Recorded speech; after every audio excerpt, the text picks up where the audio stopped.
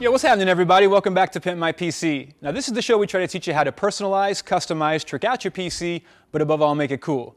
Now, today we're talking about some more of those desktop pimps. You curious yet? Step into my office. All right, so check this out. Look at my awesome desktop.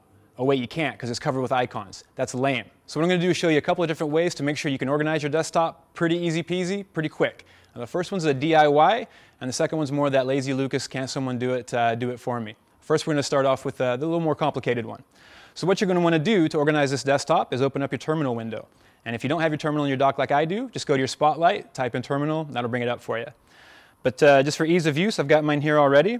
And also for ease of use, I've already copied the command that you're going to need. My man Maddie's going to flash that up for us so you don't have to listen to me spout it off. And I'm just going to paste this in here right now. So there it is. Like I said, you guys are going to see what this is. I know it looks like I'm doing magic right now, but it's all going to make sense when you see the notes. So we got the command in, going to hit enter, and then we're going to kill all Finder. And it's case sensitive, so make sure you capitalize that F. We're going to hit enter, and boom, there you go. See, look, my icons are gone, and check it out. There's my clone troopers on my desktop. You can see those guys in all their glory.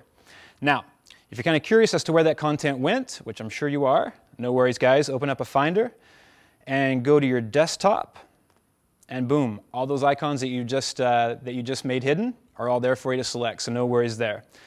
So now if you want to do the opposite, and I have no idea why you would, I would, but we'll get to that in a second.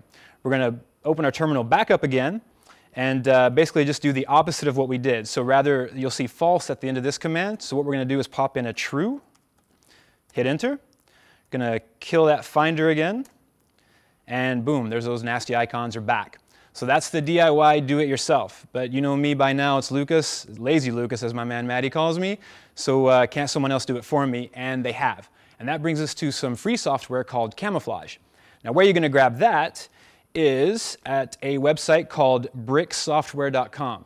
Bit of an unfortunate name, but don't let it fool you. This software works perfectly. So this is where you're going to grab Camouflage. And like I said before, it's free, which makes it even sweeter. So that's where you're going to grab it. And I'm just going to launch it for you right now. And you'll see that it runs just up here in my menu bar, just right up here. So what we're going to do is just click on it, and you can see the button right there, Hide Icons. Boom, and they're gone. Again, there's that beautiful desktop. Now, it's a little bit different to get to your icons this way. So if you're wondering where the content went, double-click that desktop. It opens up a Finder window, and all that content is right there for you. Now, just like the DIY method, Camouflage allows you to get that content and those icons right back on your desktop with little to no effort. I'm going to show you that right now. So we'll close that out, go back up to Camouflage, click on Show Icons, and boom, there it is, a messy desktop again.